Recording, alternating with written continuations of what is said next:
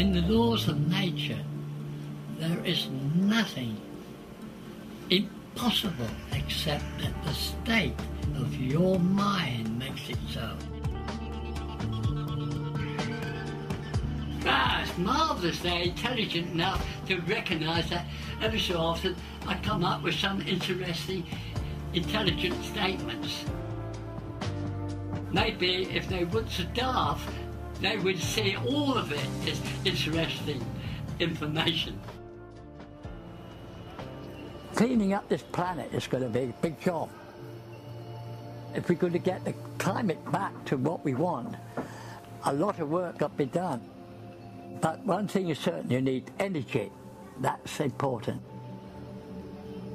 Without John, I wouldn't be the man I am today. John changed my entire life. Turned it around completely. The man is the most honest, sincere friend that you could ever hope to have. He has tremendous stamina and has almost an unheard of ability to go without sleep. He operates on between, I think, 3 and 4 hours max. For 40 years I have been searching to find the clue to the Searl effect. But what it did for my mind, it stimulated it, motivated it, and turned my whole life upside down. I've met Professor Searl and his associates. They're nice people. Clearly they believe in the SEG and the effects that they're talking about. Basically, the design is a conventional generator. Searl, according to Searl, tapped into zero-point energy without knowing how he did it. Here we had something we couldn't understand. It wasn't doing what I wanted. That's what a generator wanted. The only person that I know of who has ever succeeded in making a Searl effect generator, which it was named by someone else, given that name by someone else, but the only person I ever know who ever made one is John Searl. The problem is the people, they want to see the disc fly. I think 69 to 71. The German TV sent a report in color, and there was shown a flyable disc. It was hovering in the top of the trees, I think 25 meters. The electron flow is accelerated to an extremely high rate, and it creates a vacuum around the device. And in that vacuum, you develop numbing cold. And numbing cold, as we know today, is a function of superconductivity. It also, which has not been known, a function of gravitational force. This thing wanted to fly.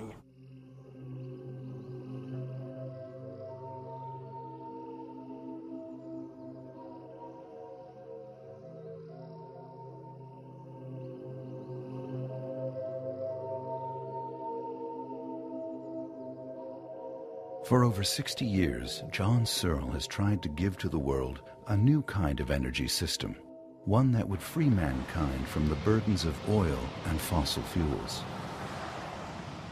From his dreams as a child in pre-World War II England came an understanding of mathematics and magnetic forces that would change his life. From a childhood game of hopscotch came a new understanding of magic squares, a mathematical principle that is 5,000 years old. John Searl is deaf. His deafness is the result of beatings and neglect suffered as a child. But the isolation would serve his purpose. Perhaps this physical limitation accounts for his freedom of thinking. He could think laterally and not be bound by conventional rules taught through conventional methods that may have an adverse effect on the human mind. In his quiet universe, his experience would have a different effect, an unusual effect, a natural effect, the Searl effect. On his own, and without any real formal education, John Searl is possessed by an insatiable curiosity that would lead him to conclude that nothing is impossible except that which the state of your mind makes it so.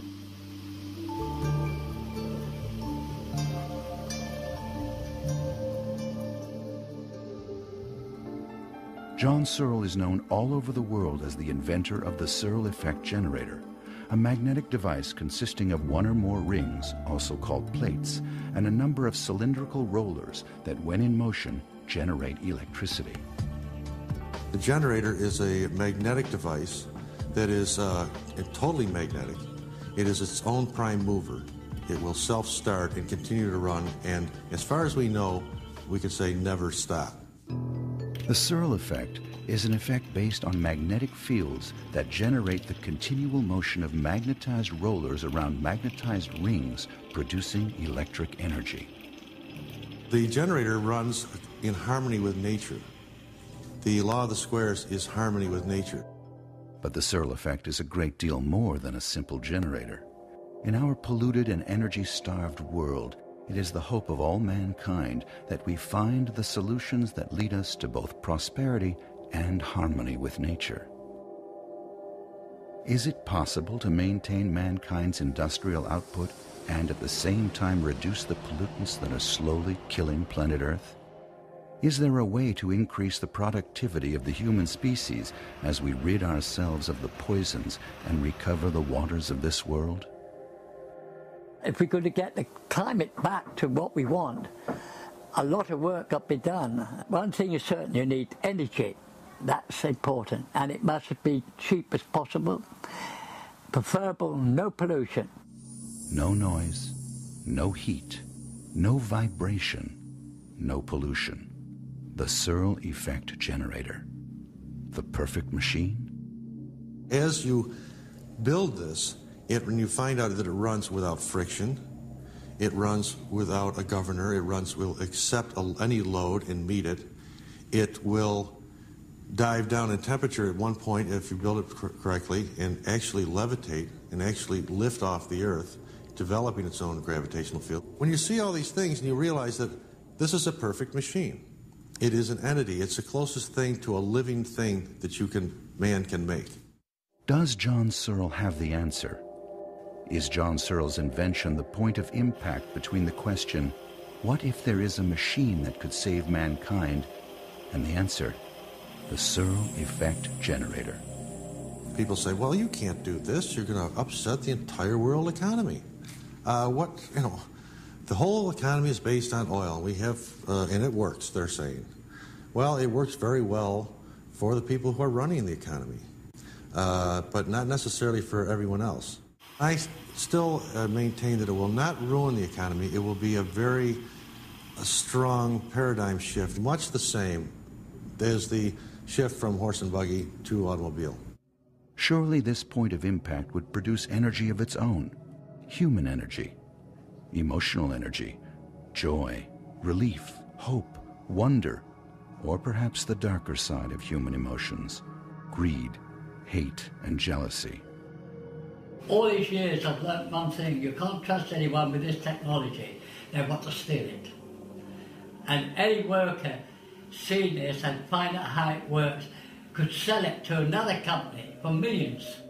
Because this too is the Searl effect. John Roy Robert Searl was born at the Downs, a workhouse, a place of disgrace in Wantage, England, on May 2nd, 1932. Ironically, that same year, Werner Heisenberg of Germany was awarded the Nobel Prize in Physics for the creation of quantum mechanics. Put simply, quantum mechanics is the study of the relationship between energy and matter. In particular, the relationship between electrons and photons, the area in which the actual Searl effect takes place. It's photons. That's the role of grounding their energy to the coil. It is simply throwing photons out. That is what you see trapped in the magnetic field around it. John's father, Robert Henry Searl, and mother, Violet Gertrude Maud Pierce, would have 2 more children. John's sister Iris would arrive in 1934, and his brother Peter came sometime after. Robert claimed that Peter was not his child, and one evening he just never came home. Violet was abandoned, and soon after would be sentenced to jail for neglecting the children. A warrant was issued for Robert, but he was never found. As a child, it appears from all official records, I was ill-treated and bashed about, and in the end the courts placed me in the care of Dr. Bernardo Holmes in England, who then put me out to foster parents. John would lose contact with his brother and sister. He would be placed in foster homes, the first one at the Chestnuts, Suffolk County, England. Here he would be the responsibility of 2 women. There wasn't any man at the Chestnut. The school did not have no male teachers, so there's no male to force me into believing anything or do anything. Later in life, John would insist that being raised by women would be one of the most beneficial aspects of an otherwise difficult and at times brutal childhood. Now, I never knew the ABC. I couldn't do sums, I couldn't do anything, basically. Nobody cared about me. What they didn't know was I have no hearing. So they were wasting their time talking to me. So they beat me. Like, if that would help, that made no difference. The 1930s were a time of Great Depression and great breakthroughs. Albert Einstein's contribution, E=mc², made way for huge strides in science. Very soon, abstract mathematical proofs would replace ether theory as the best explanation of all things and their relativity. Others, like Nikola Tesla, would cling to the idea that energy was all around us and that we could access this energy and transport it through the atmosphere without the need for meters or utility companies. Relativity would win the day, and ether theory would become a relic of the past. It would soon be known as archaic physics. While the greatest minds of the 20th century uncovered theories about how the universe works, far beneath this lofty exchange, 4-year-old John Searl was dreaming. His dreams were specific and repeated. 2 dreams that would alternate 4 times a year over the next 6 years. I had dreams, and those dreams are the key to all the work which I do. In fact, they're the key to all my knowledge.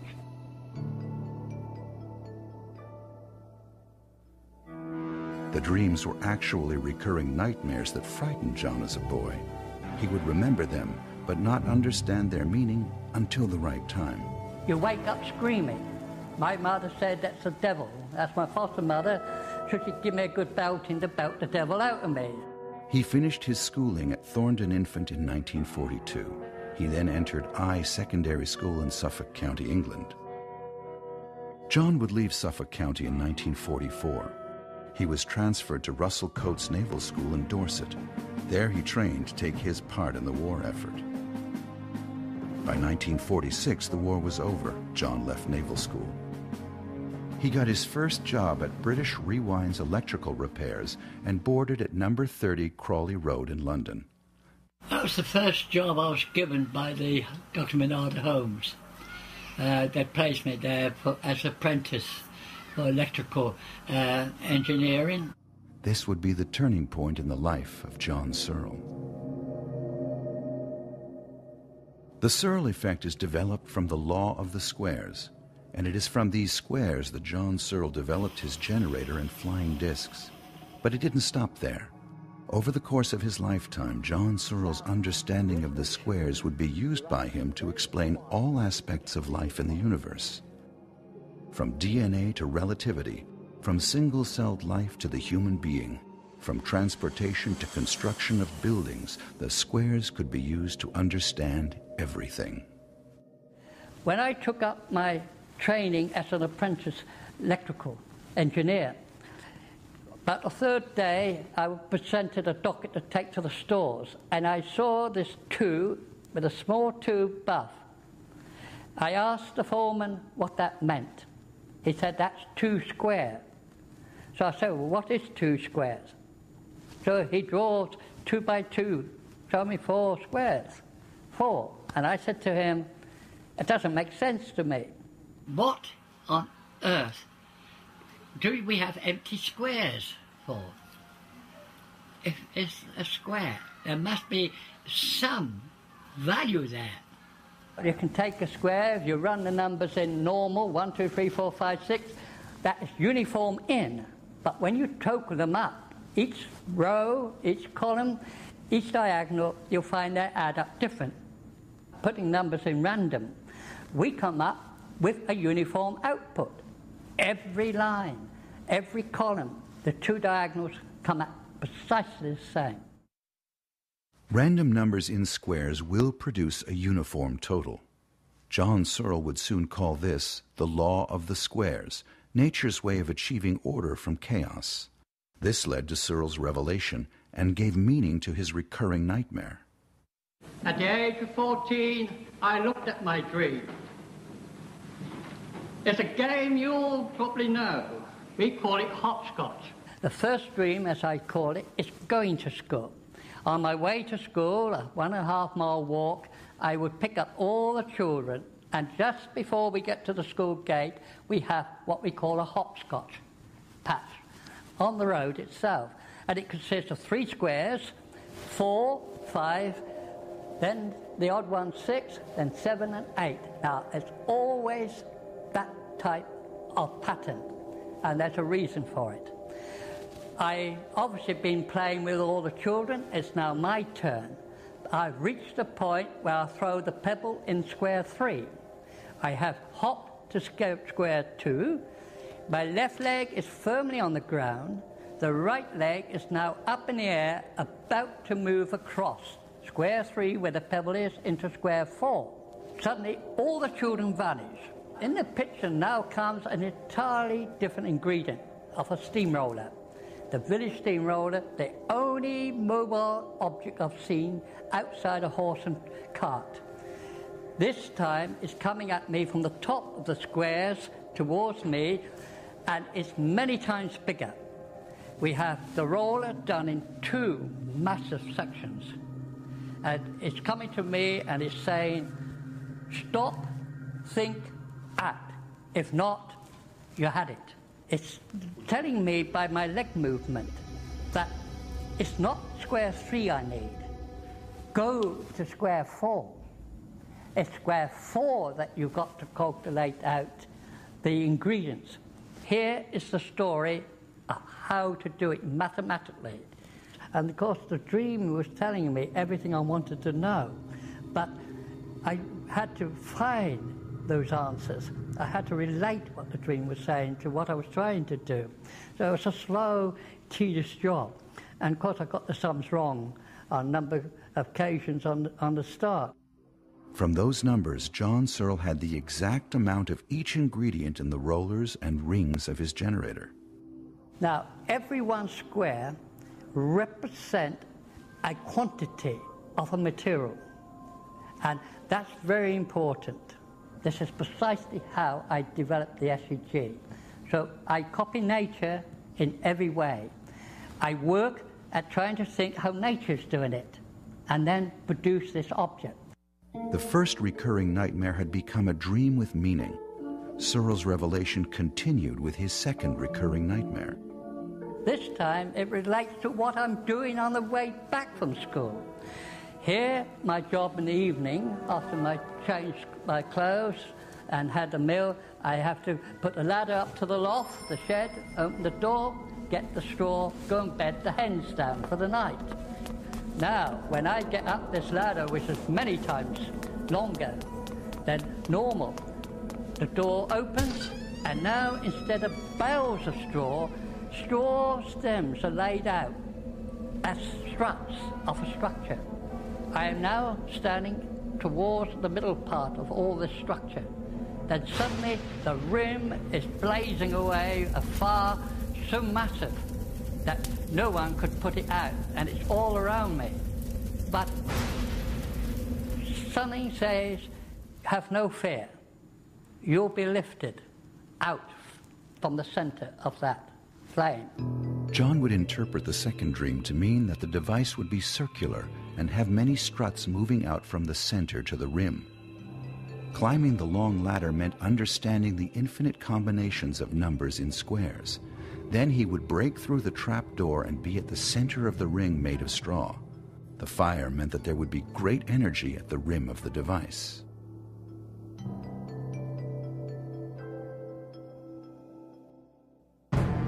World War II had ended, brought about by the most devastating weapons ever conceived. the product of those lofty minds who 20 years earlier wondered what would happen if you hit a single atom hard enough. What kind of energy was stored in this tiny place? The answer, they thought, is the source of all energy in the universe. The practical answer was bang. In fact, the biggest bang mankind could ever devise. Einstein opened the door a bit further. Like most people, they come up with a wonderful formula. Einstein did. And then he stops at that and says, there's no way you can get this massive energy out of an atom. The cost would be too high. It's not worth it. Then you see you get another person comes along and thinks about this. Oh, no, just bump it with a proton or neutron. His job at British Rewinds introduced John Searl to some of the vocabulary he would use the rest of his life. Words like volts, ohms, amps, and watts. The first job that really got the dream moving. And it was a simple task in Gray's End Road at the British Rewind Limited, where I was apprentice, and my job was to learn to strip motors, strip the coils, measure them, and count the turns, and then remake a new coil and put back, and the rotors as well. So I came into connection with motors for the first time, electric motors. By 1946, John Searl had a different idea. How could this energy be tapped without smashing the atom into bits? His idea was a completely new generator design. We didn't call them Searl effect generators then, but we were just trying to produce a generator to run the house lights on. Something simple, because I felt that the big generators at the power stations were a waste of money. Would present to us vast pollution problems in the future. So the whole idea was to get something simple, not difficult to produce, and produce electricity. Basically, the design is a conventional generator as far as how it looks. You've got a magnet passing by a coil, and all generators of electricity are based on magnetics and coils. You can pass a coil by a magnet or a magnet by a coil, but that gives you your deflection in the electron flow and the force in one direction. I already knew most of the fundamentals. What I was doing here was trying to get rid of the petrol engine or other devices to turn the generator. That was the objective. This led to his first experiment conducted at home on a kitchen table with his landlady present. So what do you remember? I remember here we must have had the house here because I'm looking at the distance at the end of the road. And then it was this side all right, and I think it must be in this area. And it's gone. The first model that was built by John Searl at the age of 14 and a half, after receiving some inspirational dreams, was assembled on a kitchen table with his landlady's permission. And he put it together and then started to load it as a generator. So let's put a light on it. Let's put a cooker on it. Let's put an iron on it. Let's see what it'll hold and how much it'll do before it bogs down, heats up, and burns up. Of course, that was a bad thing to do, indoors. They should always do experiments outside, as I discovered. Well, as he increased the load, at a certain point, the temperature at that time mysteriously dropped down to close to 4 Kelvin, which is almost absolute zero. And when it did that, it became superconductive, developed its own gravitational field, we found later, and hit the ceiling. And it was on the ceiling. And I said to the landlady, I said, that's a stupid thing. What's it doing up there? She said to me, you told me nothing would happen.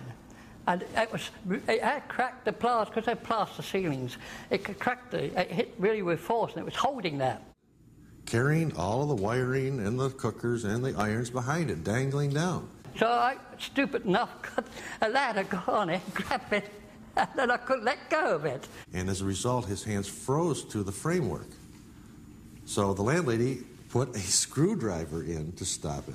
And luckily it didn't shatter it. And then get his hands off of it. And that was the first experience of it levitating. Twice he conducted the same experiment at number 30 Crawley Road, London, England, and both times had the same startling result. I thought, well, lead is heavy.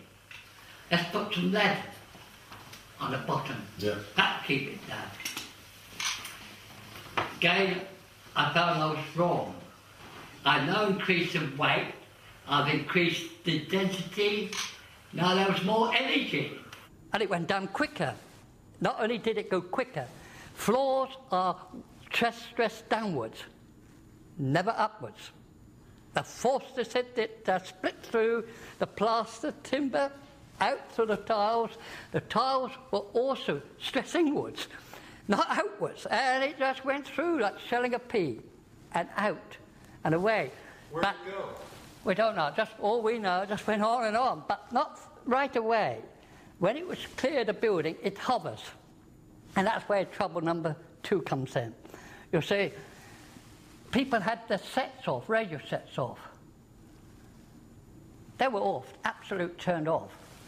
When that starts to glow, the radio sets all come on. Though then you haven't turned them on. They come on full blast.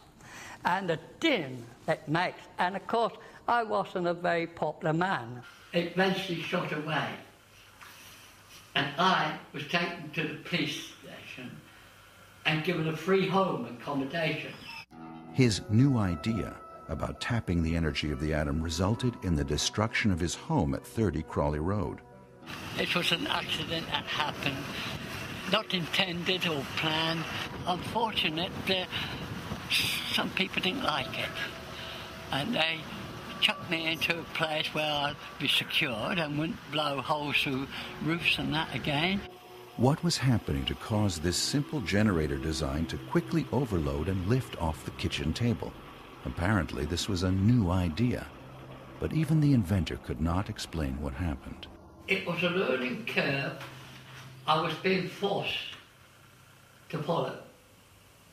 What it wanted to know was how electric motors were done, how they were wired and that, and the relationship. There are 2 key issues. The 2 key issues are electrons and magnetic fields.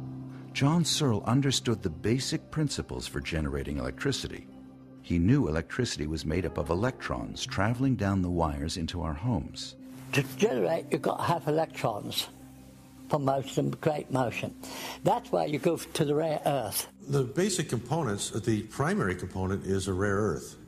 And it can be, although it can be any of the rare earths, the component that we use is neodymium. That's element number 60 on the periodic chart. And that unit puts out an excess of electrons for some reason. And it will also replenish them very easily.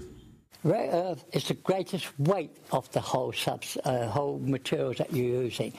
That has got to hold the mass of electrons. John Searle's idea was to find a way to ease those spare electrons out of the structure and use them.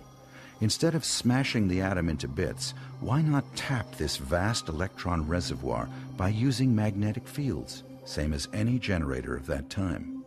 So I say to myself, if you can release all the energy with a simple particle, surely we could ease it out gently by tunneling it in and giving it something to run up.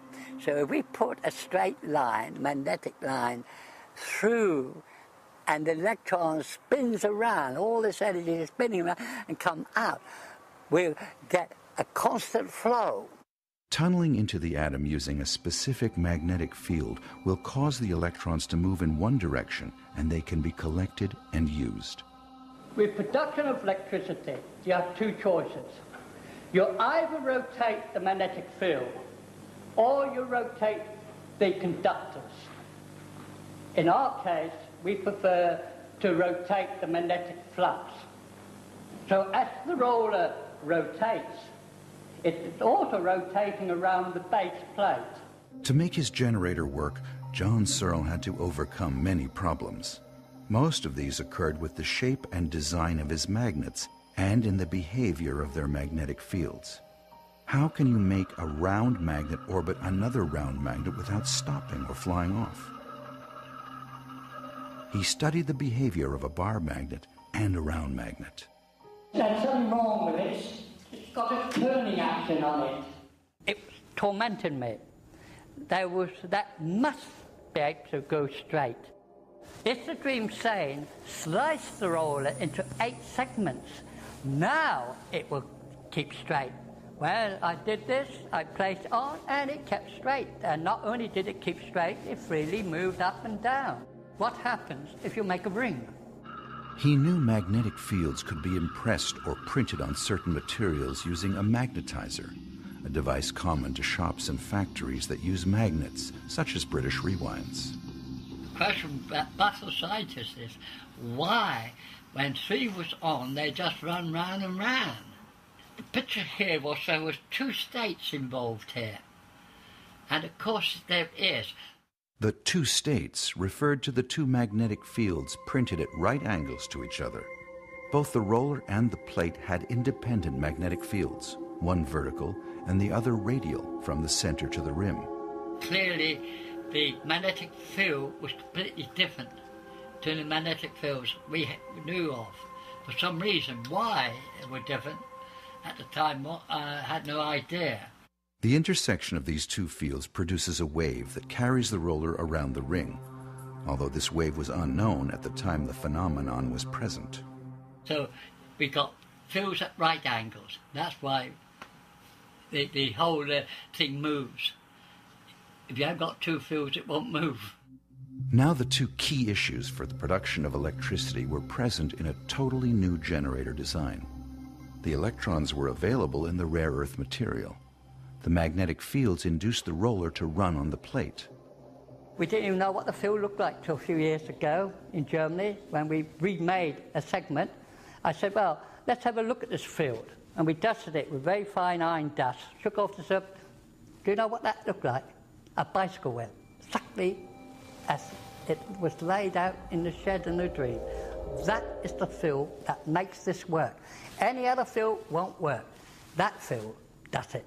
So we know that the magnetic field can be set to perform functions. Quite different to what we were taught in my day at school. And I think we're only scratching the surface of magnetism. Was this thing a generator? It created an extremely high voltage, but John Searl had no control over it whatsoever. With each experiment came a new set of questions.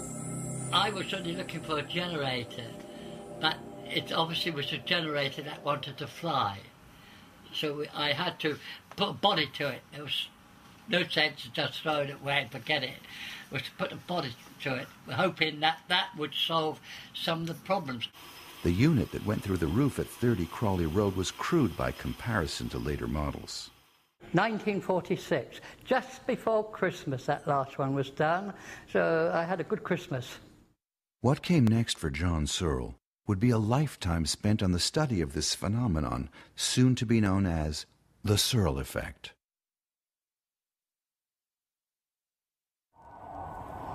When I started this technology, there was absolutely nothing to turn to in book form or scientific formulas by which it could be decided. In fact, I had to rely on dreams as a child. These dreams, which were nightmares, now were going to be changed into a world reality. John Searl was learning to match pieces of knowledge with his dreams as he began his lifelong effort to explain the startling result each time he powered up his generator. Lack of education as a child was actually useful to me because I now had to look at things and question what I saw. In 1950, he enlisted in the Royal Air Force and was stationed at an airfield in Suffolk. By 1952, John Searl was back in civilian clothes. He boarded at the home of George Haynes, a terminal cancer patient in the West Midlands. He was a very highly religious person. He was dying of cancer, and it said he wouldn't die in hospital, he'd want to go home. Every night I went up to his bed at 8 o'clock to listen to him, telling me about the Bible and that, and then he'd ask me what my interest was, and I told him about this. He said, John, If you can make people look up in the sky, he said, because they're always walking with their heads down, I will pay the cost of doing it. So he called his son up and said, on Wednesday, take John down to Wednesbury to the government sales, market sales of government equipment. Get everything he wants. Here came the first real opportunity to build his generator as a flying disc and observe the phenomenon. So we got the shed, cables and all the sort of bits and pieces one needs to do some experimenting. And eventually we made the first 3-footer. We parred it up and of course it sort of hovered there of some yards above the treetops. Radio sets all switches on in the area. And then it shot off and the radio sets went dead again. So I went up to the room, I said to him, sorry, we've lost it. Did the people look up? I should think so. Make another one. From his deathbed, George Haynes Sr. financed the earliest experiments on the flying disc generator. Searl tried to keep the 3-foot disc from shooting off into space. I said to him, I cannot control it. Oh, don't worry, son. Make the people look up. We did, all right. There was no ifs or buts about that point. Though I tried different ideas each time to try to overcome this lifting effect, I never won. 6 flying discs were built, and all 6 were lost. We had to do 6 before the man died. Each one we were trying different ideas, and we couldn't solve the problem. We lost them. The last one, we had a 60-ton shear pin connected, but even that sheared and was lost. From then on, we had a break. The old man died. The other chap told me to get out of the house.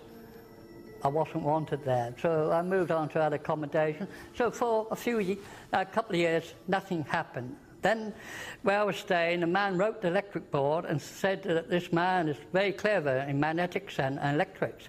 I would like you to interview him for a possible job. John Searl, at age 21, is made foreman, part of a 3-man team in charge of 11 areas in research and development at Midlands Electricity Board. There was 3 of us in the team. We were in charge of 11 areas. All technical problems which they couldn't solve at the workshops came to us to carry out the research on. Research and development at Midlands Electricity Board. This was a perfect fit. Just like it was at British Rewinds, electrical engineers and experts in magnetism and electricity again surround him. He could tap their knowledge and begin to understand this phenomenon of the flying disc generator.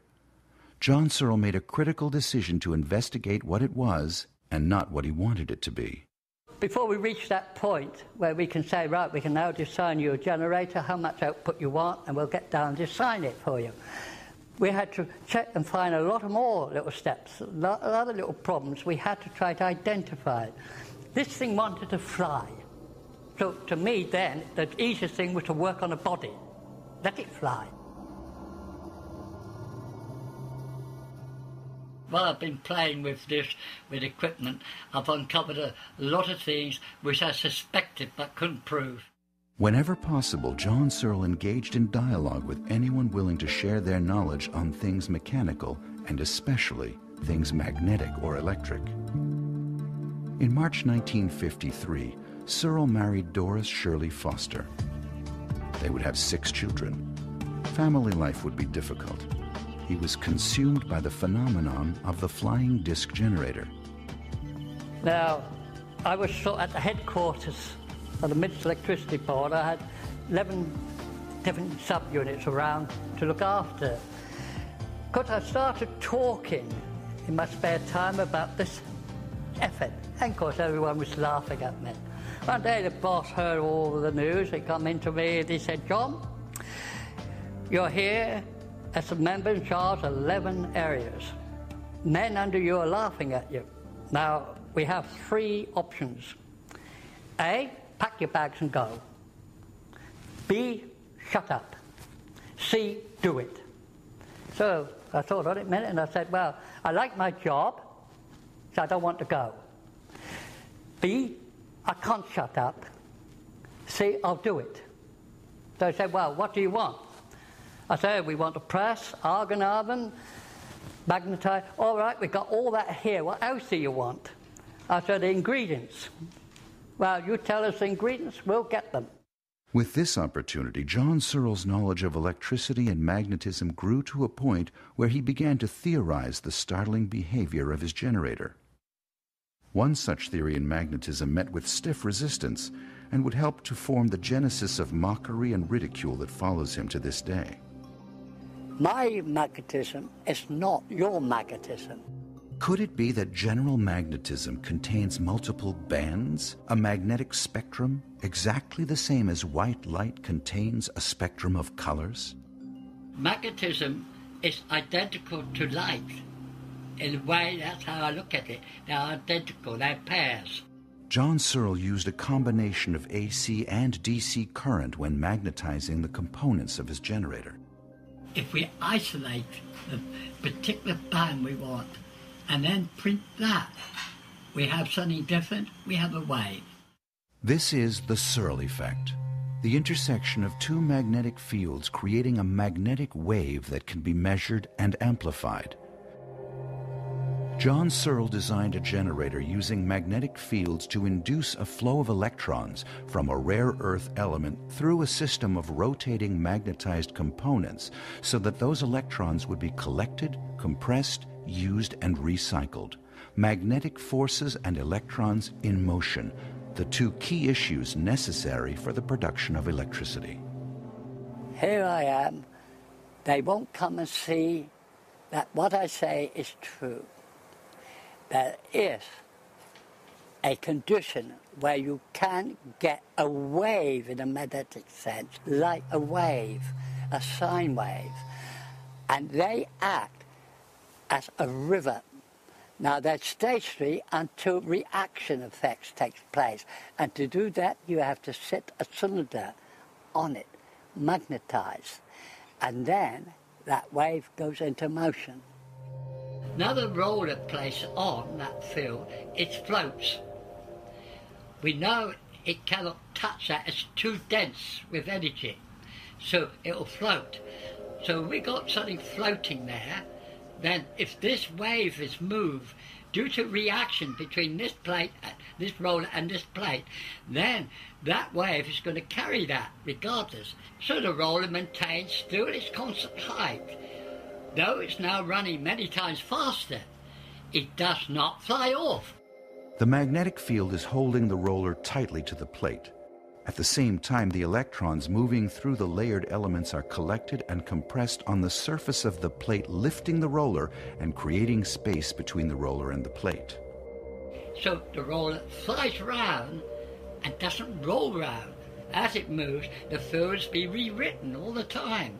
So the field never diminishes. It cannot diminish because a magnetic field is in constant running order. The energy or electrons moving through the system recycle. The rare earth element attracts new electrons that also move through the system and recycle. Because of their negative charge, the electrons compress, causing the drop in temperature and creating the energy field that radiates from the generator. In 1956, I was soldering. I had to produce another unit, and this time we wasn't powering it up. I wanted to try to meter up things to see what the oscilloscope was showing me. And it was accidental that when I took the hot iron to solder the wire on, I couldn't solder it. Something from the machine was cooling things faster than you could heat them. That was accounting for some of the behavior of those early models. Counted for why, when I got a hold of it, I was stuck to it. John Searl created a generator design that became a superconductor, producing extreme cold and incredibly high voltage that caused it to lift off the ground. But could he control this flying disc generator? In the late summer of 1954, he left Midland's Electric Board and moved to Berkshire near Pangbourne. Walk up, we'd see the actual field. This field is the field where it's joined to the land, I could get onto it. The beauty of it, as you see, is quiet, nice and open. Here I would do experiments. Experiments to discover how to control the flying disc generator. You see, we use gyro technology. Now, gyro, that's only one problem about the gyro, is that you can't put it at the rim of the craft, right on the rim, because you've got to control it by striking it from outside of it. You can't do good striking on the inside because it don't do nothing. It won't respond. But if you strike a gyro on the outside, it tips at that point, instant. The inside of the flying disc generator was equipped with switches and circuits to activate 64 hammers positioned around the rim. It was in this field we solved that problem. So which way would they fly?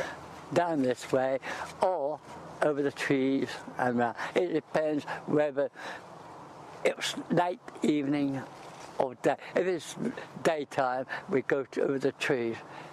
When it starts getting dark like this, you could run up and down this. The chance of vehicles coming up there was very unlikely. John Searl's time here was short. By 1955, he moved his family to 17 Stevens Close, Mortimer, Berkshire.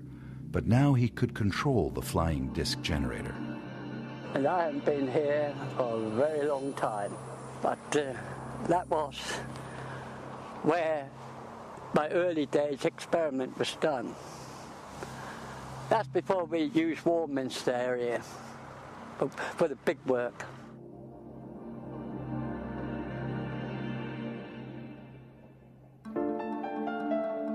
We built a total 41 crafts that actually flew and were fully controllable.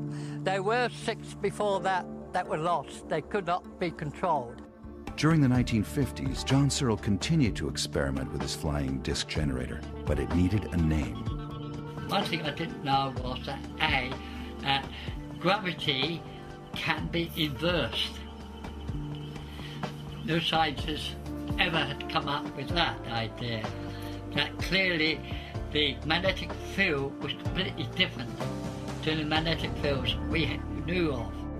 The heavy rollers spinning as they rotate around the plates acted like a flywheel and caused a gyroscopic effect. The extremely high voltage created a dense field surrounding the generator, a device built with individually magnetized components. It was a device, and it contained all these signs within it. You've got the gyro, cyclotron effect, a frequency control, magnetic, electrons, photons, basically nearly every science involved in one engine. Incorporating these principles displayed by the device, he christened it Gyro Flywheel High Energy Density Mechanical Magnetic Device, but it would soon be known as the Levity Disc. And the first successful one was launched in 1956. It went up, we flew it across the houses, because Crompton Hill, we're up above the houses. It's a wonderful sight, you should go there. And we flew this over the rooftops, and then we had a surprise. You'll see, we saw the tiles waving as it went along, and the din that made it in the middle of the night was absolutely fantastic. And the reason is, of course, there's a suction underneath this. It's in a wave, this suction is, and it pulls these tiles up and down. Some fall to the ground, obviously. But what we also found is that when pigeons or birds flew near to it, or they were taken by surprise and got caught, they fell to the ground. And of course, they hit the ground and break their necks. So you saw in the papers, birds died from UFO. And made it quite clear to them it was not a UFO. The government knows. It's identified. They know what it is. Every government knows what it is. They've known it for years. I said, so we're dealing with something in reality. By 1956, the first team of investors agreed to fund John Searl and the research on his Levity disc. This group of 13 pensioners assembled as a club called Launch Unit Navigable Individually Controllable, or Lunic Enterprises. And we toyed with this down in Warminster, where we built these, what was labelled UFOs. We called them Levity discs. But we built this. Now, 13 old-age men backed that project, and they only backed me on the following condition, that I did not go commercial with this. They didn't want any problems with taxman. They were doing this for fun. But to me, that was all right. It was giving me a chance to experiment, work out ideas, to prove two things. It could hold together, and it could fly. Okay. And this is what we proved. That it could hold together and it could fly. The device as an electric generator for domestic use became an afterthought. John Searl knew this was the beginning of his lifelong battle with official persons and with the scientific community. Very soon, British civil aviation had questions about the levity disc. What happens if the power fails? How do you steer it? And the big question, how does it fly? You've got to put a load, resistance load, on the generator to speed it up. And once it starts, you get to about, on average, about 1 million volts. It begins to really build up a charge. Then this superconductivity switches in, and the earth pushes it up. But it's also affecting the atmosphere above it. It is making it pull to the rim and rotate with the field. So you've got like a hurricane effort. It's sucking it up. Over the years, we experimented with many ideas. The trouble was the authorities said that we could not fly this device in public, on show, unless we made some means to control it in event of power failure. We call this a flight cell. And what we've done is that all around the vehicle, we've chopped it into 64 sections in which we can open a section. The idea was that by opening one, you could direct the angle. Across to the past, the smallest flying machine we could fly, which would be controllable by ham operators, was a 21-footer. The need for a craft that large was because anything smaller than that couldn't hold the vacuum tubes or valves, as John calls them, or the transformers or the radio equipment. There just wasn't enough room. Also, in order to direct this craft, it needs certain electronic solenoid equipment and some hydraulics. In those days, we had to use very large bottles, big heavy transformers, big chokes. They all take up a mass of relays. And there was a GPO type. They were very large. So we're looking at a massive weight. 64 flight cells at the rim of the levity disc could be opened or closed independently, changing the energy flow, which caused the disc to tilt and turn, to accelerate or stop, to gain or reduce altitude. Signals to the flight cells were sent using ham-operated radio. The command signal was always preceded by a coded radio signal to prevent outside interference. Ham operators, and I must admit that without their help, this could not be done. You have to have some signal coming from it to be able to trace it. If you have a series of ham radio operators that are willing to help you, and the professor did. John would call them and tell them when the unit should be, when the disc should be over their position, and then have them, it also emitted a beacon so they could triangulate on it, and then make a course correction that he would tell them the code to use. So they would give a frequency code to the ship. It would make a course correction if needed to go wherever he wanted.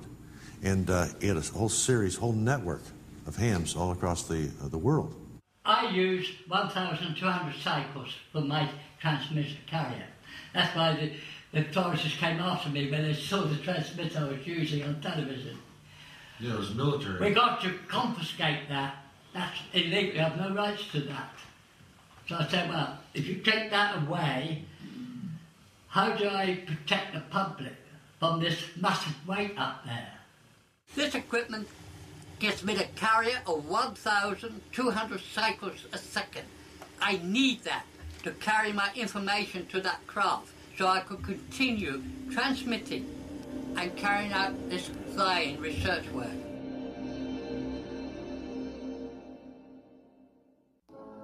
Although he tried, it was hard to keep the levity disc secret. John Searl saw a future that would want to take advantage of his generator and levity disc. It's the flying side that brought the money in. Yeah. In 1968, we reached the greatest height we ever done. The generator could be used as a power source. But it was the flying side that caused excitement. These craft had designations and sequence numbers, such as the P-11. Probe means a probe. It's a man. PM if it's a manned vehicle. These first ones we did were all unmanned. In his growing library, John Searl kept extensive records of his generator and levity disk. Among these documents are calculations and descriptions of experimental flight tests, some of which survive today. These are photos and excerpts from the original record of the P-11 launch on June 30th, 1968. We have carried the P-11 weighing 10 hundredweight to a position clear of the overhead high voltage lines. The sun is shining, but it is not pleasant. The wind is cold and a force of 8 is blowing. We shall attempt a full launch and run at 1500 hours Greenwich Mean Time. We prepared the power supplies to all equipment on the craft. We are very busy, yet from the corner of my eye I can see watchers, but none have dared to enter the field. People rush to hide from us as if we were some kind of aliens from another world. Time to start the craft's generator up. This is connected to an outside source, in our case a small diesel engine. A minute passes by and the cutout switch of the craft breaks contact with the outside power source. The call comes through from Cornwall that all is ready. The carrier beam is on for the run. We accelerate the craft's generator. Now she is on her own. When the generator started, there was a whine rising to a high pitch, but that has stopped. The craft is shorting up very fast. Yes, the craft will clear the power lines with no trouble. I have stopped taking photos to record what I saw. The ground appeared to be rocking, yet I could not sense any such rocking. No noise was heard, but leaves and other material on the ground around us began to move in circles. I glanced over the far side where 2 strangers were. What happened to them? They were running for cover in the direction from which they had come, most likely scared stiff. Then the call came in. She's crossing Cornwall now. Time, 15:03 hours Greenwich Mean Time.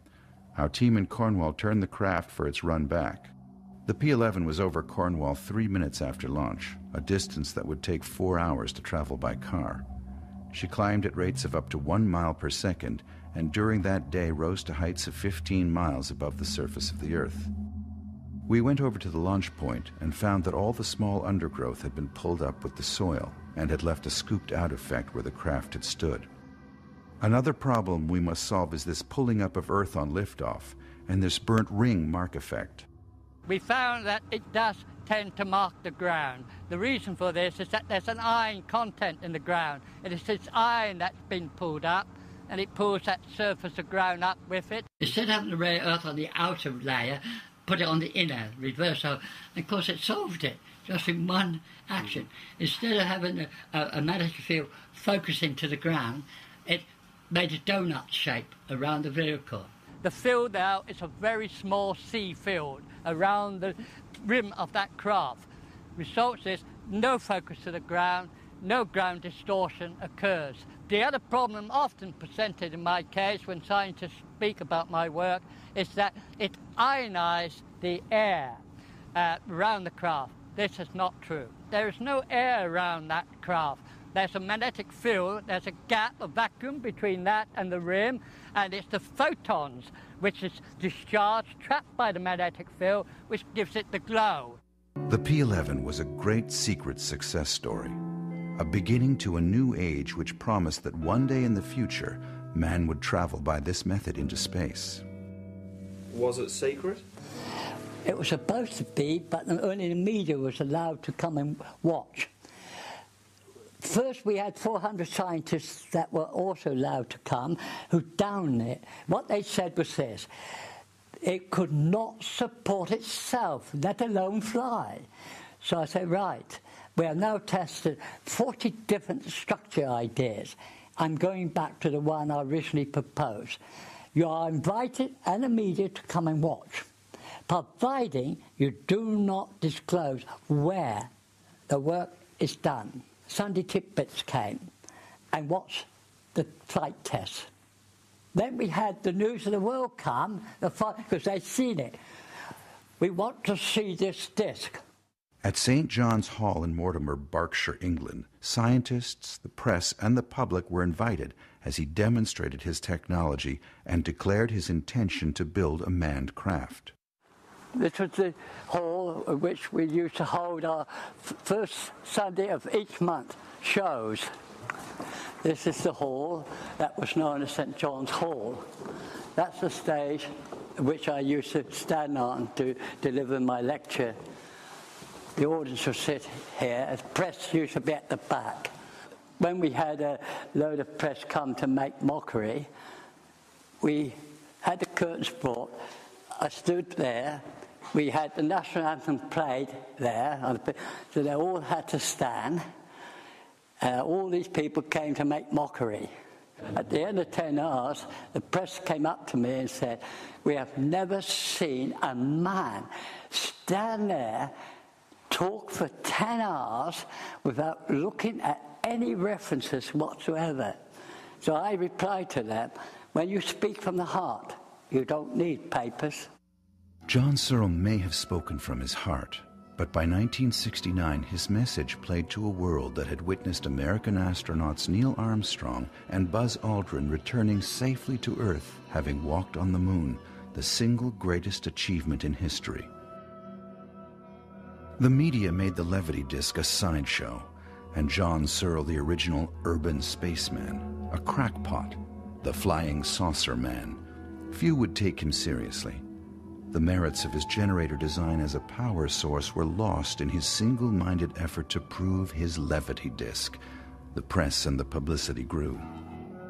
There must be thousands of newspaper articles, television footage, and there were thousands of people who came and they filmed, they took pictures. That was the type of publicity we had. And there are many books on the market written by many writers that include my work. We had BBC regularly each month for nearly 2 years, would come and update the people. First, they would take them back to what happened the last month. Then they would say, "We went down to the woods today, and this is the progress. The structure of the Demo 1 is now together, and the housing is going in that will house the power unit that will lift it into the skies at this point." The Demo 1 would prove that electromagnetic flying discs were not only real, but represented the future in power and transportation. In 1968, John Searl formed the NSRC for this task, the National Space Research Consortium headquartered in his home at Mortimer, Berkshire, England. Scientists and the media were invited to watch the Demo 1 being built outdoors on a piece of land loaned to him for this purpose. This is the voice of John Searl during the construction of Demo 1. The position today is that we now know so much about designing these vehicles from the point of an unmanned vehicle that we feel the time is right to go ahead and carry people. John Searl had plans for a larger craft that would carry 3 people. He continues. The 3-seater craft, which we've been asked to do, it will be a 90-foot diameter vehicle. It will weigh roughly 90 tons on completing, and the purpose is that one pilot will carry 2 official experts with him. One day you'll see a 3-seater craft, a lone star in the sky, and within a year you'll see massive giants coming up into the sky, taking 2,000 people from New York to London in 20 minutes or 15 minutes, from London to Sydney in 30 minutes, and we won't think nothing about it. And I think that this is business. This is really what industry wants. Fast movement, cheap price, no noise and no pollution. And the Levity disc will give you this.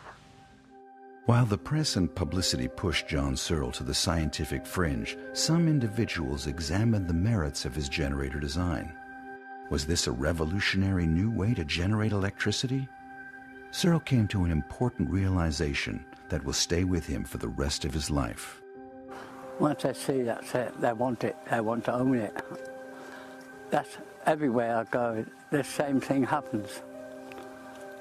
It's the same ignorance and greed coming together as a terrible, dangerous situation. John Searl came out into the open with his levity disc, expecting a different reaction to the one he got. The press and media were quick to mock and ridicule the flying saucer man. Reinventors, I think, will always hit problems. There will always be ridicule, they'll be laughed, they'll be mocked at, all the big, you name them, they all came under the same bombardment. Searl saw himself as an inventor like so many others before him. He would endure the mockery because he knew his truth about the generator and levity disc. His confidence never wavered. Well, everybody who does something different is a crank. And if this is a good sign of an inventor, then I don't mind being called one. The interviewer that was interviewing me way back then, 68, when he said, are you a crank? And I said, well, everybody that invents things are cranks by you people, so I don't mind being one. That must mean I'm going to be important one day. Did he invent something so astounding it had to be marginalized? His generator and levity disc could no longer be kept secret. Searl tried to patent his new generator design, the power source for his levity disc. Back then, in 68, the patent office rang me to say that, having studied your patent you submitted, we advise you not to patent it. It's a know-how. Never patent a know-how. When you're ready to go to the market, you have two options. You can either take out a watermark in your name or in the name of the company who's going to produce it. You've got two options. Never tell anyone all the details. The vital bit that makes it work, keep it to yourself until you're on the marketplace. Having been advised that his generator design is a know-how and he should keep it to himself until ready for the marketplace, only served to further isolate Searl. During this period, he held a full-time job and spent all of his spare time developing the generator and levity disc. Several events helped to explain his conviction. The first happened near Warminster, England, where John flew his P-11 craft on Sundays. When I first came in the open, I was caught red-handed flying the craft. Every Sunday night, we'll pull the craft in, take the plates out, put new, and send it off again. Off we go to the next weekend.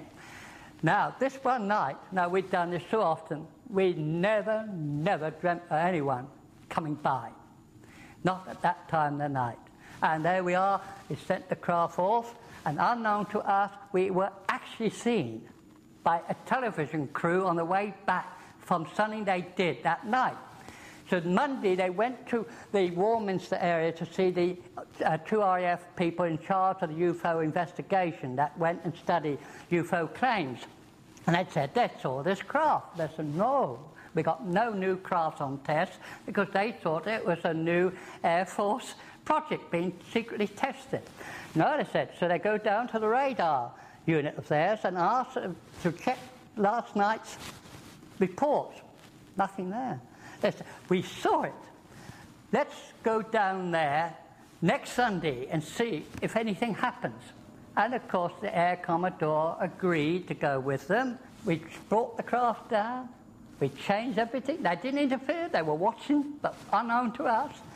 Of putting the new plates in and sent it off. I said to Tony, let's pack up. Get out of here. I feel something strange. Let's get out. And then, bang on my shoulder, Tony, stop fooling about. We got it. This is the Air Commodore, Great Britain. This is his name. And the ITV camera crews turn on the cameras.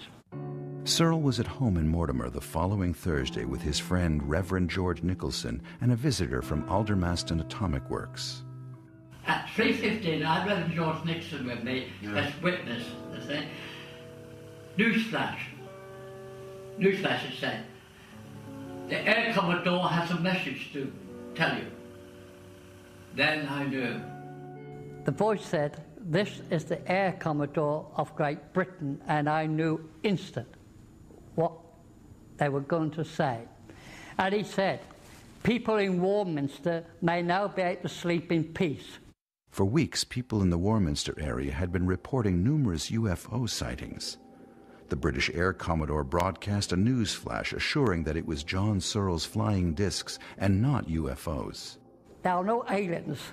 It is the work of John Searle. We caught up with him last Sunday night and asking him when that was going to return. He said next Sunday. We didn't believe him. We called him a liar. But he insisted we could stay if we wish, but it wouldn't come back till next Sunday. And we did. I'd like to inform you we are now packing our bags and moving on because we agree John Searle means what he says. And then he said the words, when this man comes out in the open and show the world, he will overrule the Americans and the Russians. He will be master of all air and space. And the flash ended. After the news flash, the scientist from Aldermaston Atomic Works insisted Searle turn over his levity disc. The scientist, just like that, give it to me. I said, no. So he pokes me again and said, give it to me.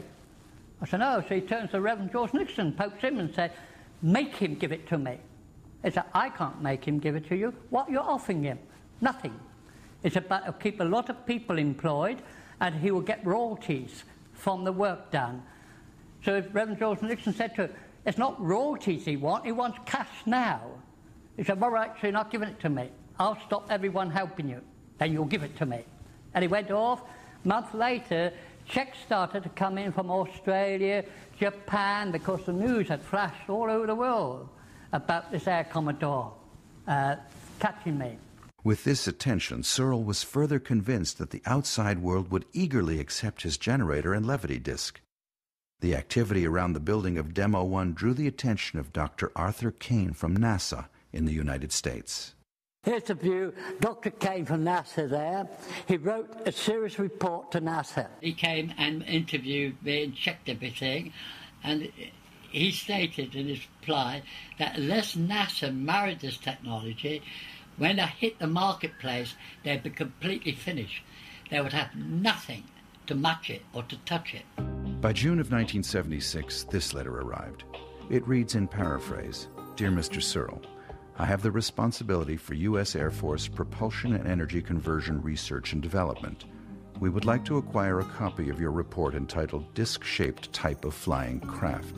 The letter is signed George Uhlig, Major, United States Air Force, Engineering Division. Edward Air Force Base examined my work. I was requested to submit my work to them to evaluate so that I could get funding. He said he'd be in London and he'd like to collect all the materials to take back for the scientists to examine. All I had to do was be in London to deliver the goods to him. So there's a small unit, a 4-footer, which we just took around to show what it's made up and how we make them up, how it functions, in which you're not letting it fly. You're just showing people how the thing works. So the unit runs very slow. As the Major's letter said back to me, that they could find no inertia, and that goes against all grains. There were people who developed rockets for war use and were still making ballistic missiles for the purpose of future wars. So you got people geared to rocketry. Though they did look at this technology, they decided that it would take a lot of study work to understand it, and therefore, forget it. Rocketry was vital. I was in the wrong place at the wrong time regarding NASA and the Edward Air Force Base people. Whether John Searle was thought of as a serious inventor or just the flying saucer man, he had gained worldwide notoriety. The weekend work on his levity disc was updated regularly and featured by some media outlets. In one case, a demand was made for time that he didn't have. Searle explains. You were invited last Sunday to come and see it. Everybody was invited, all the media was. You didn't want to know. John Searle was nothing. This was all dreams. Now you suddenly see in a paper who did take the trouble to come, that is true. All right, so you're not going to show me the IGV? No, certainly not. All right, we'll put pay to that. Sunday come out, front page, John Searl con man. Do not invest in it. Thinking that would force me to show them. What I did, I said that to the government. I told them, you know what I'm doing. This is slanderous defamation of character. And they wrote back, dear Mr. Searl, we can't do nothing, but what we will do is we'll ask all our laboratories to supply you with all the information you need to help you. The British government was aware of John Searl, if only as a result of his own letters complaining of the press coverage. This was a one-of-a-kind story. The flight performance claims for his levity disc were astonishing. It's just easy for us to put a craft up and send it to anywhere in the world, unmanned or manned, and it will reach the point in the shortest possible time. The program on the models used to do from England to Australia in 30 minutes with no trouble at all. And we anticipate the manned craft we're building now will also easily cope with that speed. From 1963 until about 1978, where we had to stop because of cost of operation, we flew, say for instance, the Demo 1. That flew 500 times around this globe through the use of ham operators. 500 times around the Earth. Had the unmanned levity disc reached outer space? In his plans for the manned craft, Searl openly spoke to the press about a trip to the moon. The moon, as I said, we could say an hour trip. You land it after you clear the air belt. So you're 20 minutes climbing out. And what did the newspaper say? John Searl said, 2 seconds to the moon. John Searl didn't say that. John Searl said, 20-minute gentle climb out. 2 seconds switch off power on the top plate to let it pick up speed. Then put it back to hold it at that new setting. 32 minutes, we should be in orbit around the moon to look for an ideal spot. Probably 10 minutes to find an ideal spot to put down on. From the Earth to the moon in 1 hour? The flight tests of his levity disc established stunning claims that did not go unnoticed by the Cold War superpowers. They accused each other after detecting unknown spacecraft. There was a time where we did put a test. We did take a vehicle up there, and Russia and were accusing the Americans of having a secret device up there. The Americans were accusing the Russians of it. It wasn't either. And that was the Air Commodore statement, really. Here the Americans and the Russians are thumping away at each other, accusing each other of these secret things going on. And here's the man in England twirling the knobs that is causing wholesale chaos with the big boys. Searl caused even more trouble. The high energy from his disc interfered with radio communication at nearby Blackbush Airport. Ironically, this was where he would earn his fixed-wing pilot's license to avoid any civil aviation objection to him piloting the first manned levity disc. I think it was Daily Mirror report, a Derby area, about UFO night watch, where thousands were watching the sky for a UFO. Just a saucer ride away, John Searl and a colleague are testing one of their UFOs. The press rang me and said that Blackbush Airport said that they have phoned you up and asked you to remove your disc from the airfield area because you're blacking out the radio. Is that right? I said, yes, they have asked me to remove it. This has now been done. They said, we'll be putting this in the paper, this report. So I went and got the papers. I said, UFO over Blackbush. A UFO appeared over Blackbush, blacked out the radio communications of incoming aircraft. That's all it said. Now, from that moment on, every article that came out said UFO, never ever mention my name, but I had invited them to come and see the show. The press treatment of Searl began to take its toll. With the high level of attention, some of the Demo 1 team members became suspicious. Was there something genuine beneath the ever-growing circus around John Searl? Dispute and dissension came to the Demo 1 team. Dispute. occurred and the team wouldn't turn up because, unknown to me at the time, the one chap in charge of the work with me had another team down in Eastleigh. He was making the same vehicle, but he would join my team to find out how we did it. They had a craft in exactly the same construction as mine. So we dropped them. I just dismissed the whole group and just finished it myself.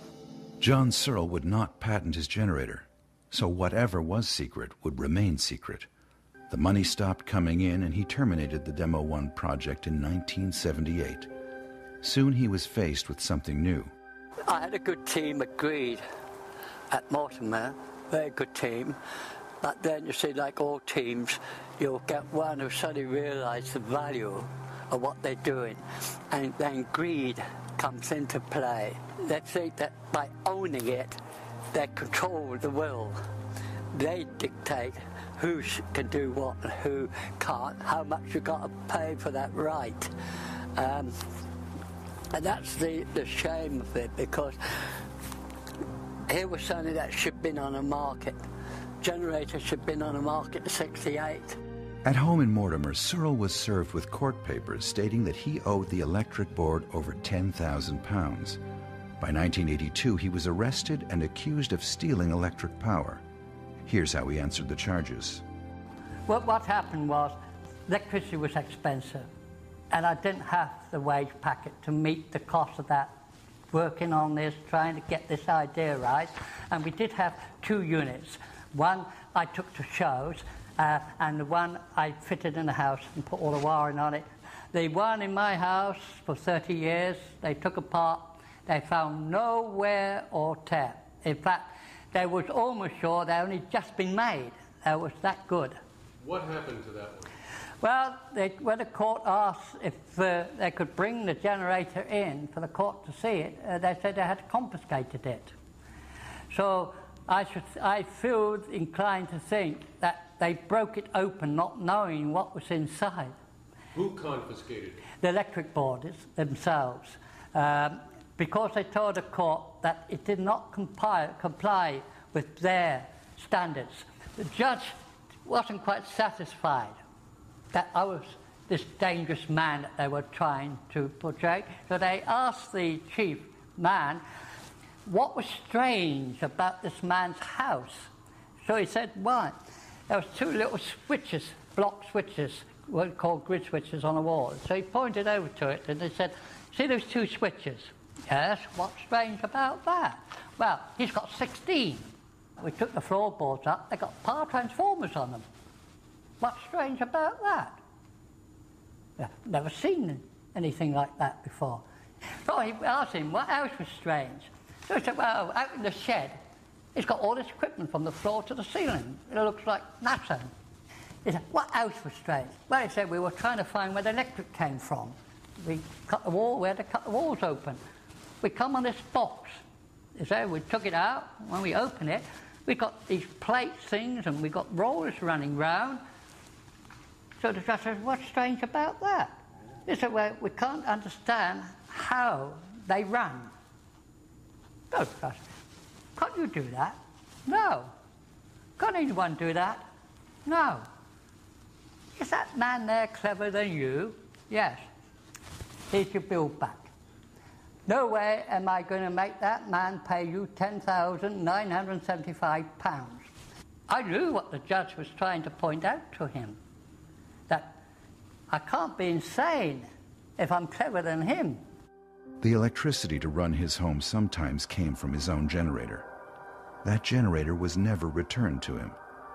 The semi-favorable court decision was costly. The price he would pay was divorce and the breakup of his family. The memory is difficult. I'm a loyal person, and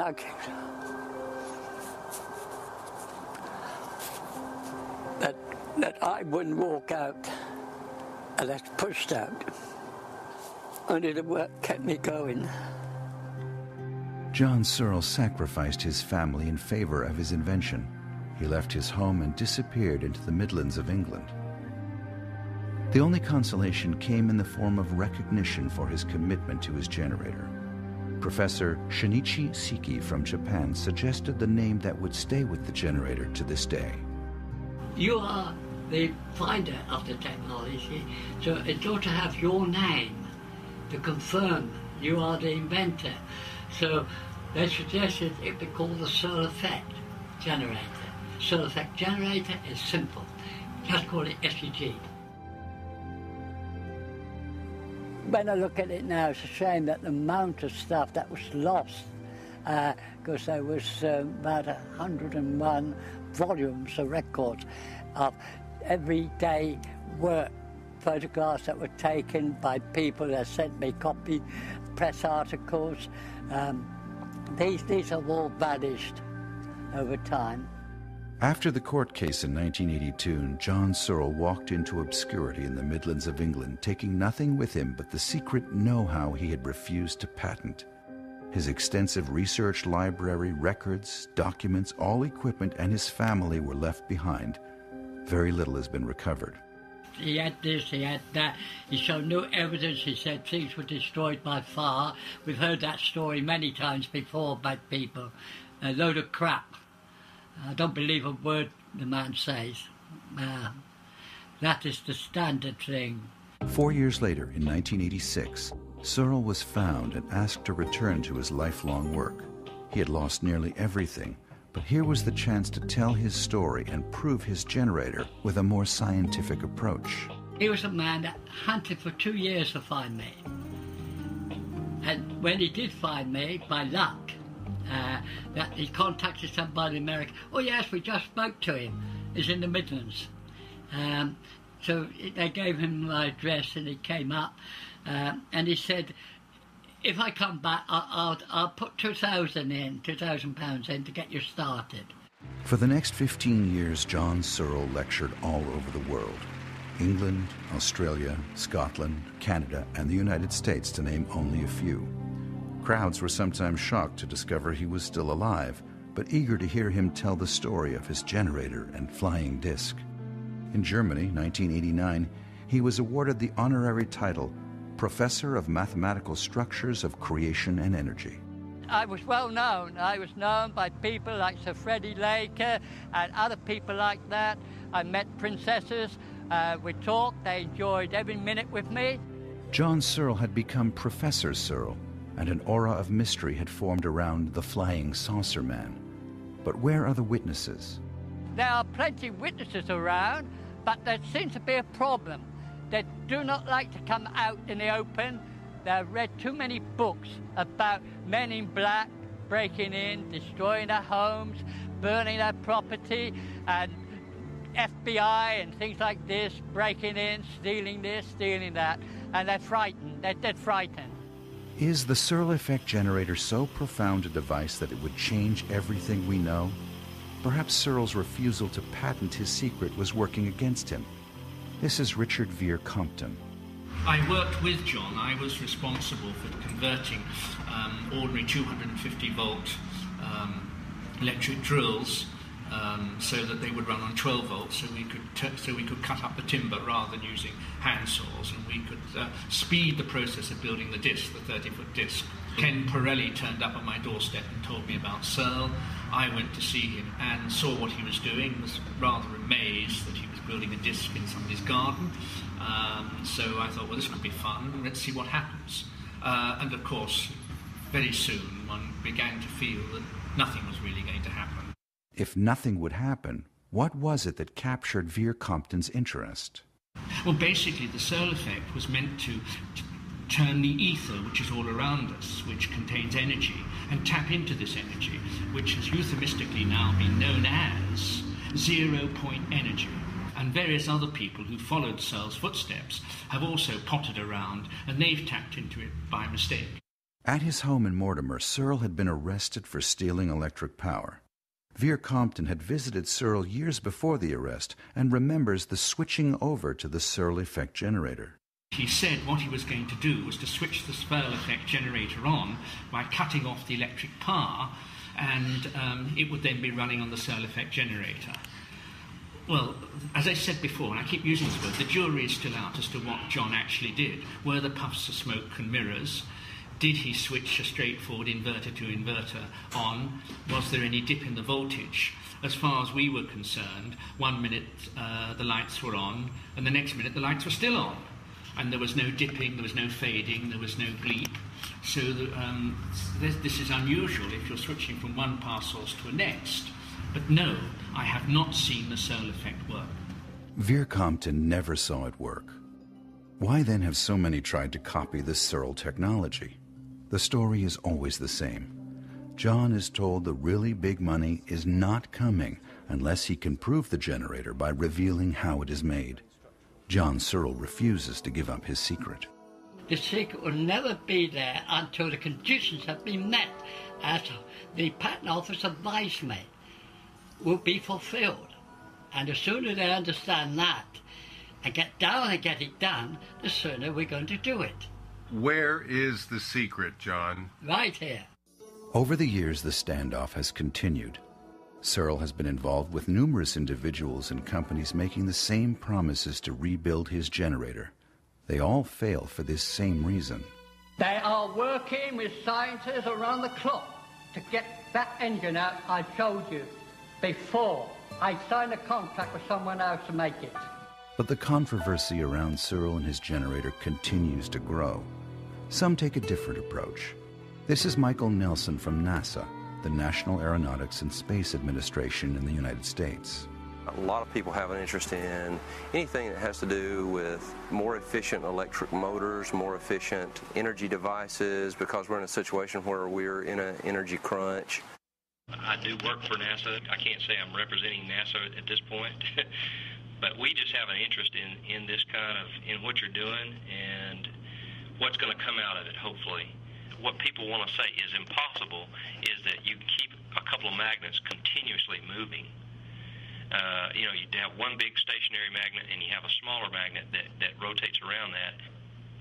And if you can just show that, you've made a major step forward as far as showing, hey, this principle will sustain movement. That's the big question that I'm seeing people raising about what is possible or impossible. You have done this in the past, and so you're trying to get to a point where you can do this. You know, you're looking at just trying to do a small demonstration of, say, one roller, or how are you thinking about doing it? Well, at the moment, I'm hoping that down there in California, Morris will make what I call the glass demonstrator, and get that running and have a bulb.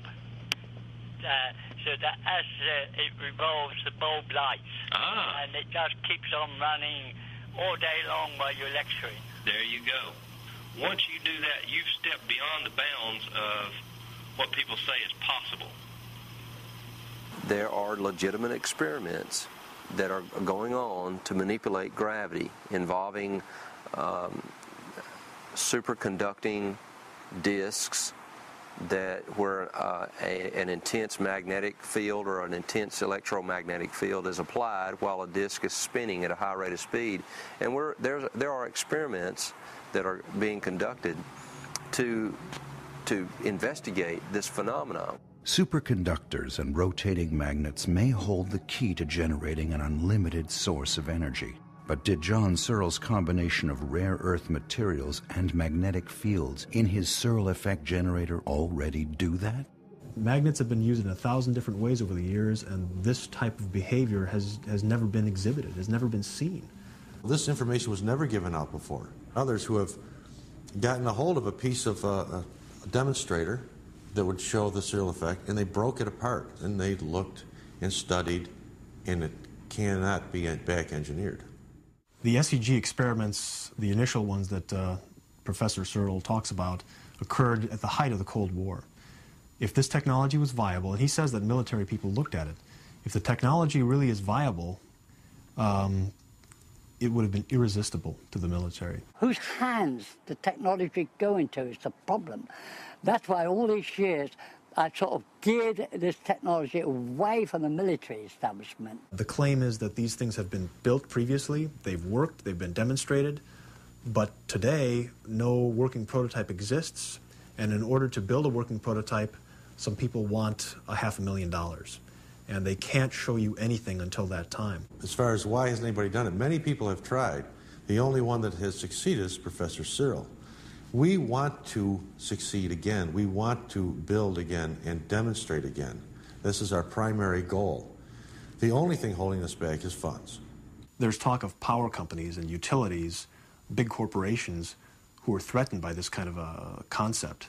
And the theory is that they've tried to suppress it. They've tried to suppress the research and prevent it from reaching market because it'll damage their markets. They want to maintain control. The oil companies and some of the other big businesses run this world. Unfortunately, they run most of our governments. So that even our government, which we would think would be very interested in something like this, sometimes doesn't respond because of pressures put on by big business and by economic advisors. The most benefit to any individual, let alone a company, to be made from this is by appropriating it and distributing it to the public, and by manufacturing it and making people pay to buy it from you.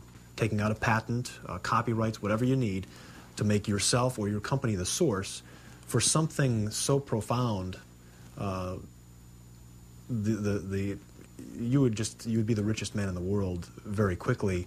Now, if we give them a method where they can produce electricity at the cheapest method with virtually no input, I think that they would like that and go along with it and want to develop it themselves. Once they see that this device is going to be a fact of life, they will try to cash in on it. Maybe there are people somewhere researching this type of thing, but it's pretty obvious that nothing, no hard evidence really has turned up yet. The effect was well known in the scientific community.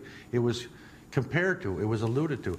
This is much like the Searl effect, or this is a lot like the Searl effect. So he was used as a base point, and not somebody that was off the wall. If you can prove the technology, if you can demonstrate the technology is functional, that it really works, all the questions will be answered. People can't argue with success. They can't argue with what they see right in front of their own face. I can understand why people would have difficulty in understanding it, because it does take a great deal of effort to make sense of it technically. Fernando Morris, an electrical engineer and computer specialist, is responsible for the most credible attempt to rebuild the Searl effect generator. We have something here that needs to be investigated, and really that's my role. I am a technical investigator of the SCG. In his home laboratory workshop near San Diego, California, Morris is following the footsteps of John Searl. Personally guided by Searl himself, he is rebuilding the generator precisely as Searl did long ago. Morris developed the unit that reveals a magnetic sine wave in the Searl generator. That's how I started off, is to try to build a magnetizer for it. And if I could develop this sine wave, which I'd never heard of before, I think we're onto something, and we could build upon that. Now that is proven, repeatable, and I've got the unit to do that. It's a process of magnetizing the rollers and the plate. And when you develop sine waves on it, in effect, you're developing a motor. And that's essential if it's going to be a viable device. That's exactly what I've been saying since 1946.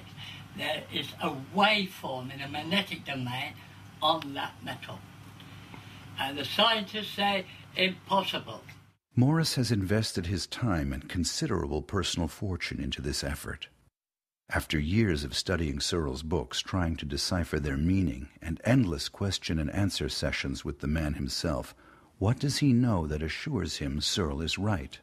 I'm going to release a piece of information here that I haven't shared before, and that is the law of squares. That's one of those question marks right now, is how does that come about? It took me a while to understand it, but what it is, it represents time, space, and energy. And what it says, it's in a random state. That's not useful energy. But what John has done is he has transposed that matrix so that the output is uniform.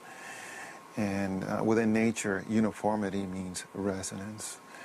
So if you can resonate that random energy, you got yourself an electric current, because electrons are the only things that are free to move on metal.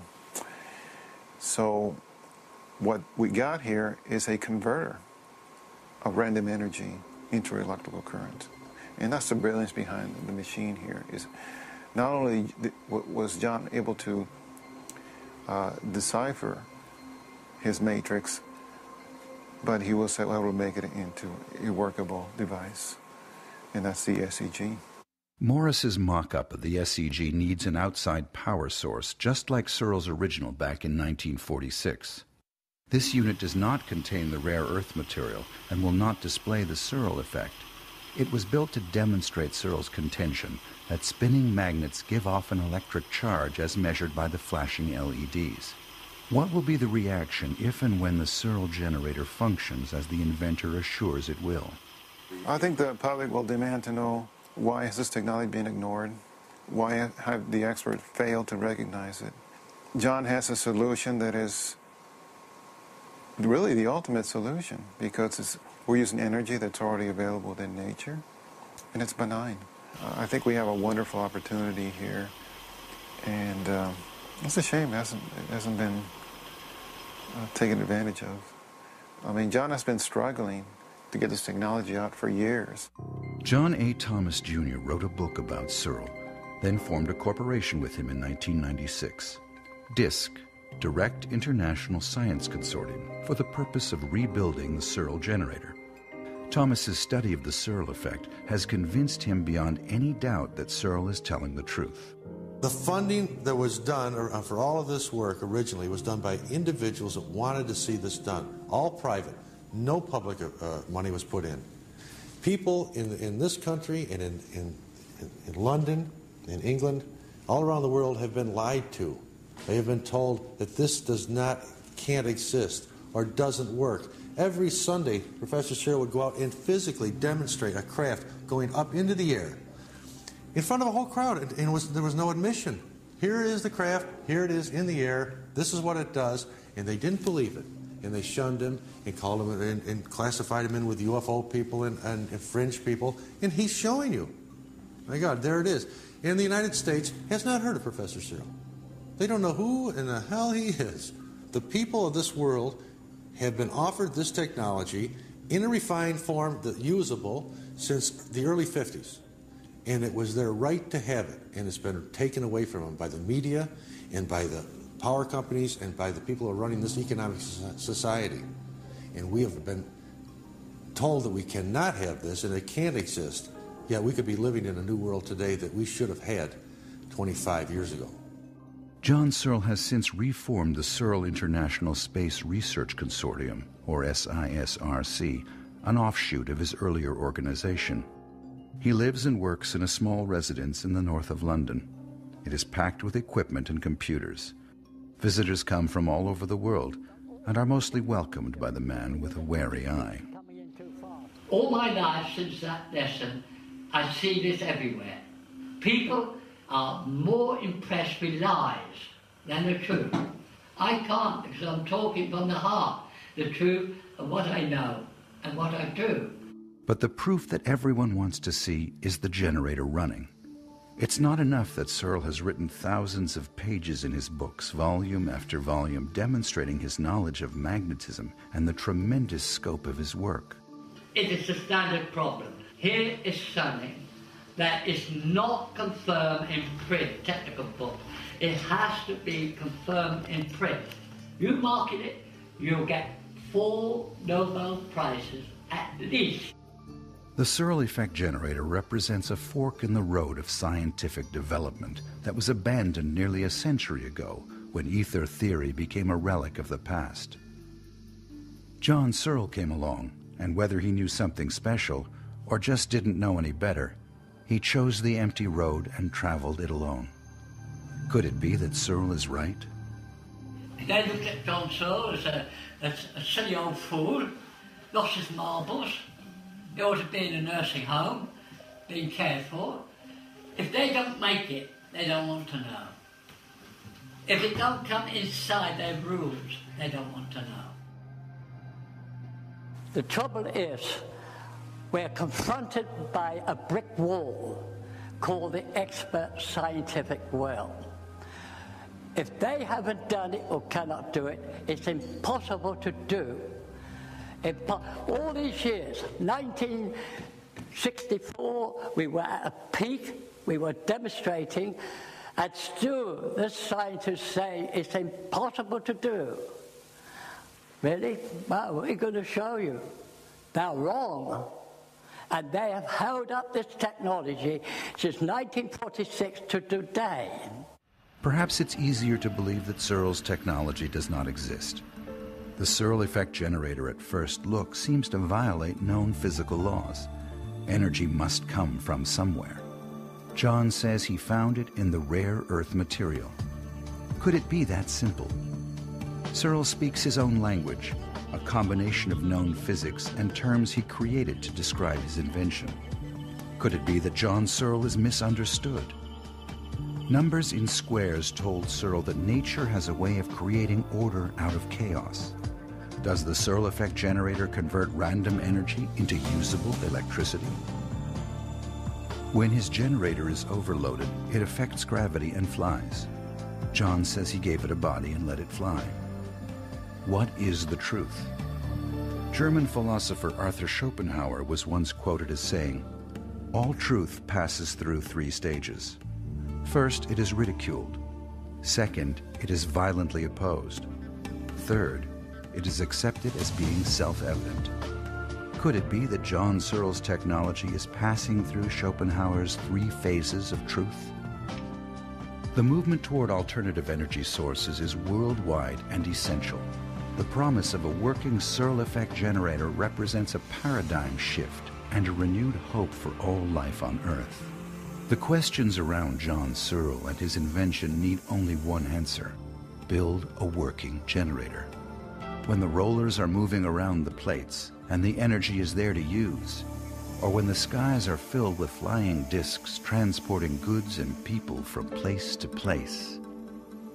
Until that time, we have the man who speaks from his heart. Seems strange after all these years to be walking on this lump of ground. And this is what they call the common, but to do sort of shows, you had to get permission. They never refused me. I was never refused. They gave me the okay. So we used to do our lift off and take off over there, and the audience would be here. So we would fly over here, make up we were crashing, and everybody held their breath. Then up it would go again. This area was a good place for shows. People would come from far away. So everything was done. The people said never happened, and they're dreaming. Here's the very thrill.